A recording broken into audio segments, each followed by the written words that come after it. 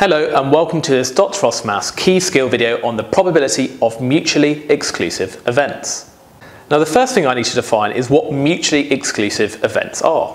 And they're just simply events, like things that happen, that can't happen at the same time. So let's write that down.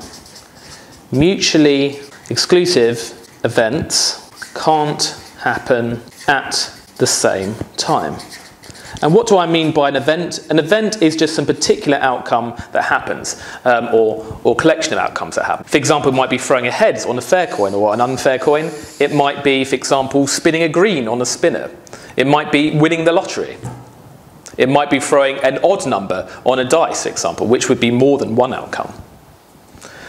And the other key fact that we need to know is that the probability of all mutually exclusive events sum to 1. So the total probability for any scenario we have is also 1. Now what do I mean by all mutually exclusive events? Well, it's all the things that can happen. So if I throw a coin, what are all the things that could happen? Well, I could throw a heads or I could throw a tails. And what this is saying is that the probability of throwing heads and the probability of throwing tails has to add up to 1. So if we were to do a little table and we were to put heads, I'll just put H for heads and T for tails. Now we're told that the probability of getting heads, because it's not a fair coin, is 0.6. So what is the probability of getting tails? Well, these two have to add up to 1 according to this. So that would have to be, well, if we subtract 0.6 from 1, if we do that, 1 minus 0.6, we get 0.4. So that's 0.4 and that is the answer. Let's just check, 0.6 plus 0.4, they add up to 1. The probability of all mutually exclusive events sum to 1. Now what about this one? We've got a spinner, and it's a shame I don't have coloured pens, but anyway, we've got red, green and blue.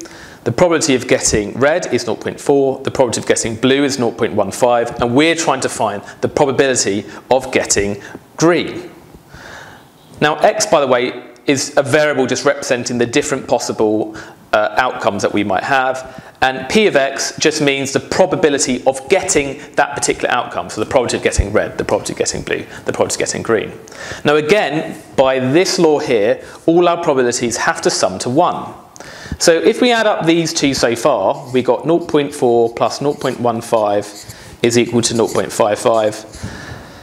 And then we just subtract that from 1 to find the remaining probability if they all have to add up to 1. So we just do 1 minus 0.55, and that is 0.45. So that means this mystery probability here is 0.45.